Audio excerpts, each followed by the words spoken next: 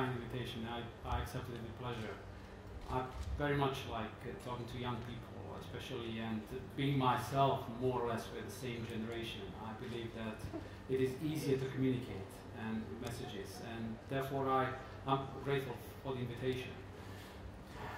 I believe that internet communication gets more and more important in today's world, and not that enough people understand that. And to a certain extent, as you know, social media has been responsible for the wave of democratization we find these days in Northern Africa, Middle East. But in principle, I believe that internet media will get more and more important in doing business, in doing politics, in doing economy and everything. And basically, when you find that some countries are even organizing by using modern technologies, elections or census these days, then you realize how important it really is and how important it will get in time to come. So I think it would be a huge mistake if one tends to ignore the importance of internet and social networking. And just as a follow-up comment, I'm going to quote you here in one of your blog posting where you say about the internet, you say it will allow people to vault over the trenches of bureaucracy and it will reduce the distance between citizens and decision makers. And the first thing that came to my mind was this is exactly the problem that we have with the European Union. And do you think that social media has the power to solve exactly that problem of bridging the gap between European citizens and its institutions, which are very often perceived as overly bureaucratic? I don't think that social media and social networking could supersede institutions of the democratic system, or liberal democratic system. But what social networking could help with is bridging that lack of communication and the contact between politician who has its electorate, who has its constituency, and his contact communication with those people. Because you obviously don't have enough time to be there every day, to talk to them every day. But it is important if you have such a lively, such a vivid communication through internet. That's the advantage, basically. Just imagine a European Parliament who has to attend the sittings of the European Parliament in Brussels or Strasbourg, and it takes a very long time for him to be away from the home. And internet gets, and internet provides you with an excellent opportunity to be in contact with your constituency, basically, constantly. And now on to EU-Montenegro relations. Montenegro is considered probably one of the best in class in terms of its progress towards accession. You have obtained candidate status in December, and you've, in your last visit to Brussels, Herman Van Rompuy, the President of the EU, has praised the progress of the country. At the same time, however, the enlargement process seems to be a little bit sluggish, and there seems to be very little political willingness to enlarge further at this stage.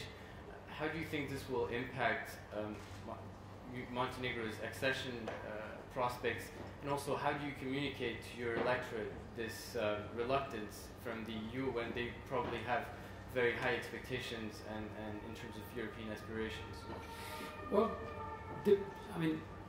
I've had a lot of contacts in numerous meetings, and even today I met Commissioner Füle, who is the Enlargement Commissioner, and what he constantly raises as his position is that there is no enlargement fatigue in Europe.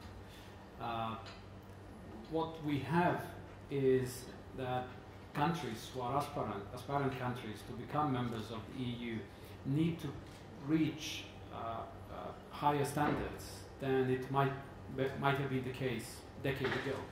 And it's perfectly okay with me. I believe that through the process of drills, we will actually do many things which later on, once we are members of the EU, would not impede our participation to the integration process. And that's how I find it very, very useful. Of course, it is difficult for a country to go through the whole process because it is quite a challenging one. And as you said, back in December, Montenegro was granted candidate status country. And altogether last year was very successful for us.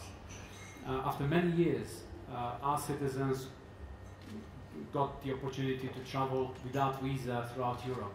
And that's a splendid thing, especially for young people who want to travel around Europe, who want to meet new people, who want to understand the way of living in other countries. Regardless of the fact that you can enjoy that knowledge through internet, personal touch and personal contact cannot be substituted for. Other thing is that Stabilization Association Agreement became effective on the 1st of May last year. So we have contract between European Union and Montenegro in place and effective. That's very important. And thirdly, in December, we closed the year with getting candidate status country. Of course, European Commission recommended that after fulfilling some homework, after receiving adequate response by Montenegrin administration towards 7 criterion, they will be ready to give us green light for negotiations. And that's exactly the stage we are in right now. We're not trying to do the best we can in various fields, such as electoral law, such as media freedom, and civil sector cooperation, implementation of the anti-discrimination laws. Also, we are trying to resolve the issue of the internal displaced people. There is the fight against corruption, organized crime. So through that sort of a drill, we will get readier to move into the integration, into final stage of negotiations. And I believe that the whole process will eventually be a successful one. So though some people perceive that there is some sort of enlargement fatigue, I'm absolutely sure that people in Brussels and other member states realize that European Union integration process cannot be finished unless Western Balkans is in. Well, it was a pleasure to have a meeting with the Prime Minister. We talked about what Montenegro is doing to advance its course towards European institutions, its membership action plan in NATO, its aspiration to join the European Union, and domestically the progress it's making on important issues like rule of law and anti-corruption. The United States strongly supports Montenegro in all of these ambitions, and we're very encouraged by what the Prime Minister had to say.